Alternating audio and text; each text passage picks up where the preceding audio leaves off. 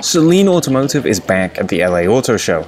You might have heard of this, the S7, but now there's an all-new car called the S1. With its super wide carbon fiber bodywork, you can tell straight away it's a serious performance machine. It's a mid-engine car with an aluminum chassis that was designed and engineered by Saleen. Power comes from a 2.5-litre turbo engine that Saleen designed. Specifically, you get 450 horsepower and 350 pound-feet of torque for a 3.5-second sprint to 60. The car costs $100,000, and Saleen hopes to sell 1,500 to 2,000 per year in North America. The car will be sold through a network of about 50 dealers nationwide. With this wild styling and the bold performance claims, the S1 is a really exciting debut.